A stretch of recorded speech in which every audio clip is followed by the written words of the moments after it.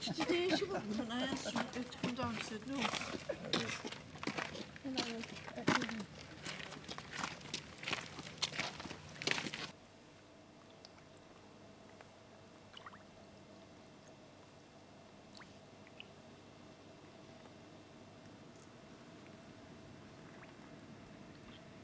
People come of every religion and none, and I think there's a general sense that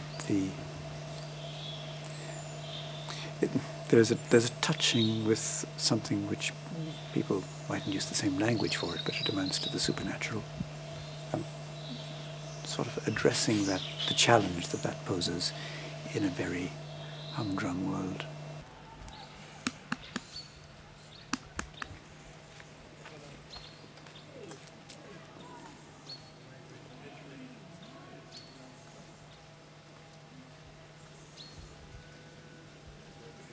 Everybody who comes is possibly sent by God, and so you don't know who's going to be next or who's going to be the actual incarnation of God. So everybody therefore is welcome and must be welcome, because it's possible that you're turning away God if you turn away anybody. So that's, I suppose, the basis for hospitality.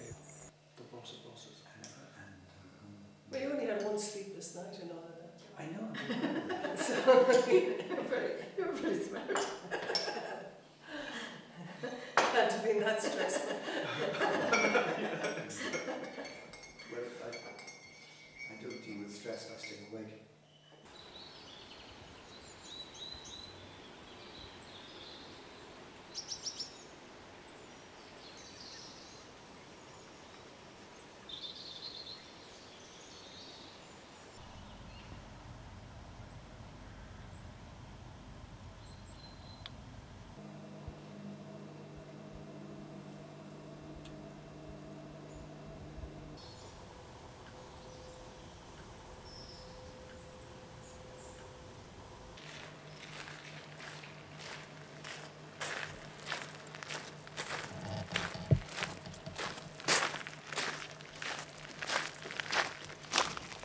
What I get here, I get a chance to read, I get a chance to talk to people, if I'm in the mood for talking.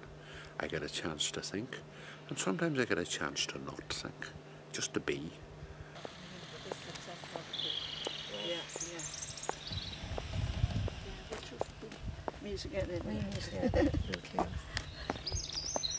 It was very nice when I heard they had a guest house here, and to be able to avail of it and to see their lifestyle, and I find it healing and quite moving, and I'm actually very glad I came. Yeah, it is. Yeah, it is. I looked through the pages and each of them all, and even the Trust and North is very good at what they're saying, isn't it? Do you find yourself projecting into the future? When that happen? I may not one day that. That's a nice one. I'd definitely take that one.